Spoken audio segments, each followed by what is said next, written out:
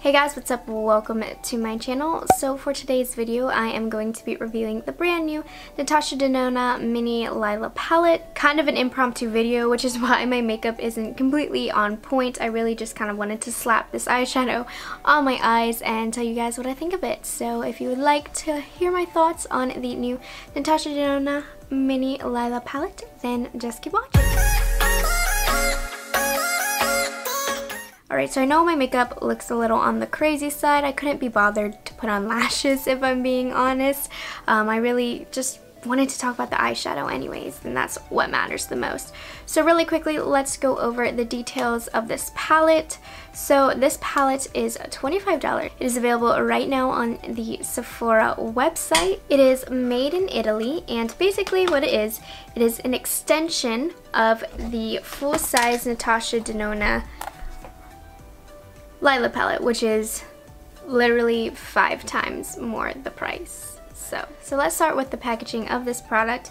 It comes in the simple, if you ask me, quite cheap for what it's worth packaging with the plastic overlay and the 5 colors in its name, but all of her Natasha Denona 5-pan palettes come in this packaging. On the back it has the names of the shades, and you open it up and of course you have the 5 shades. So first you have Poisonberry, which is a vibrant fuchsia with a blue undertone. This is matte. And you have Blue Dahlia, which is kind of the showstopper of this palette, and this is a purple with a blue duochrome sparkling effect. Then we have Raisin, which is a medium cool matte burgundy shade. Then we have Linen, a nude champagne metallic, and Flirt, a nude sand matte. So obviously this palette has 3 mattes and 2 shimmer shades. I'm just going to go straight into the quality of this guy, because with the first mini palette that came out, which was the Sunset palette, I told you guys I honestly was very disappointed in this. I know it's only $25, but the eyeshadows are so tiny, and this just wasn't a good representation of Natasha Denona's formula. This guy is much closer to the actual Natasha Denona formula, so yay! The 3 mattes are beautiful. You will see in the swatches that this color here, Poisonberry, didn't swatch very well. It swatched very patchy, but that is just the nature with shadows of this shade. Purple, usually it really always swatches patchy. You can't get away from it, but you'll see on the look that I did that it did blend out beautifully all over my lid as a transition shade, and yeah, I had no issues with that. And of course the 2 other mattes are really good.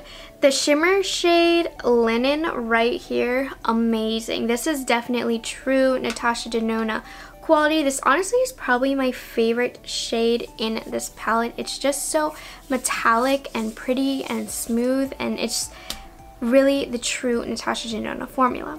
Now, kind of the showstopper, like I said, is the shade Blue Dahlia, and honestly it's the only eyeshadow color in this palette that I am a little disappointed in.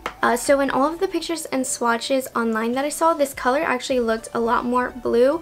It's much more purple in person.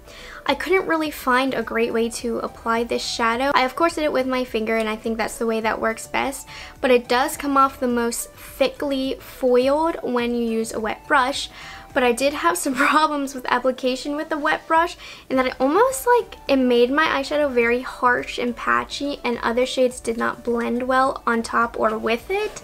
So that's why I personally don't like applying it with a wet brush, and you will see that in my tutorial. So honestly, it's very disappointing that this shade is the worst in the palette, but you can make it work because it is such a pretty, unique shade. It's what's all over my lid right now. But honestly, it does not give off as much payoff as it looked on the swatches online. You really have to build it up to get a really nice pigmentation from it, and just, it's not that good, but it's really pretty, so you make it work kind of thing.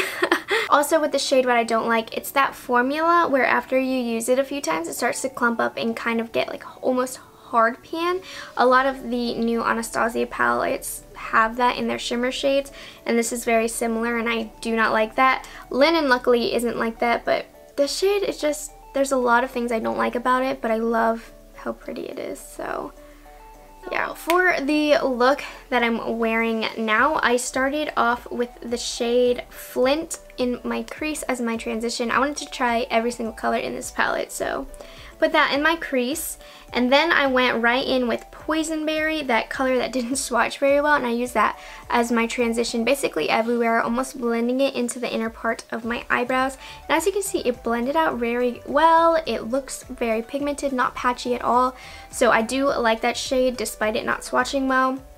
Then I went in with the shade Raisin, which is kind of that aubergine color, and I just put that lower to my crease and then also really packed in my inner and outer corners of my eye because I was going for a halo eye.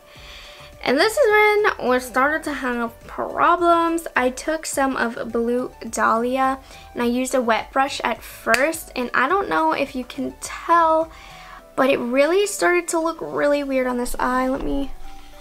Like even now you can see how clumped and patchy it looks on my eye. I really truly had problems, and then so that halo eye honestly had to go out the door. So off camera, I just had to go off camera. I had to fix it because it looked terrible. And what I did end up doing was just kind of putting it all over my lid. So it looks a lot better now, but as you can see, I did have to adjust kind of what I was doing to make this color work, which I really shouldn't have to for a Natasha Denona product, but it is what it is. And then I didn't show you on camera, but I took Linen, which is my favorite shade in the palette, and I used that as my inner corner and brow bone highlight. And then I did take some of this pretty light purple and put that along my lower lash line, and then finished the rest of my makeup, obviously. So now let's compare it to the big Natasha Denona. So you'll see I do have some video of them side by side, and honestly, so with the Sunset, I felt that this was quite unnecessary. I mean, if you had the Sunset, you really didn't need it. But honestly, this palette I think is really complimentary and a great extension to the Lila palette, because I always felt as if there was some matte purples missing from this palette to really complete it, and boom, they came out with it in this palette. And honestly, this is advertised as an extension to the original Lila palette, and it honestly truly is. If you ask me, it really finishes off this palette to make it perfect. What she was going for with this was completed, honestly. So if you have this, I would recommend getting this because I really feel like it completes the palette. It really is an appropriate extension. So basically, overall thoughts of this palette. For $25, this is a much better way to get a taste of the Natasha Denona formula. Way better than the Sunset, if you ask me. I think they did step up the formula in this palette. The only disappointing shadow in this palette was this one right here, which is kind of the star of the show, but it's really hard to work with, if I'm being honest. It just is. It still is really pretty. I do see myself wearing this color and using it some more, but I need to be more careful when applying it because it's not one of those shadows that does the work for you. You have to do the work. So with that being said, I do recommend this eyeshadow palette. I do think it's really pretty, and if you're into purples, yes. Oh, and also one thing that I think is amazing is that if you just use literally these two shades, you can get a super neutral look. Yeah, no, I really love this palette. Alright, anyways, I hope you guys enjoyed this review. Remember to subscribe to my channel, like this video, and yeah, I will catch you guys in the next video. Bye.